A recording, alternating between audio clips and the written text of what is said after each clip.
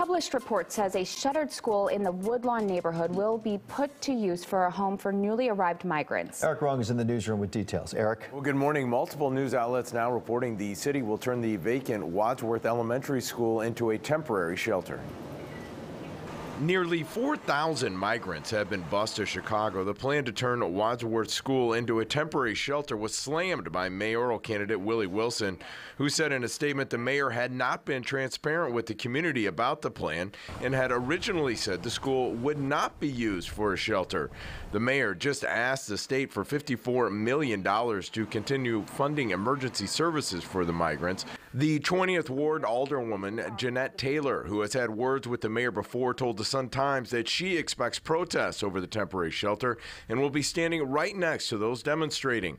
She told the paper there are concerns about safety and having the right support organizations in place to help the asylum seekers.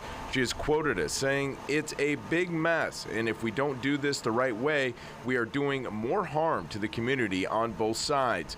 The Sun-Times reports the old school could house about 250 people. Now, I have checked in with the mayor's office this morning for a statement. So far, I haven't heard back just yet, but of course, it is still very early. We're live in the newsroom. I'm Eric Rung, WGN News.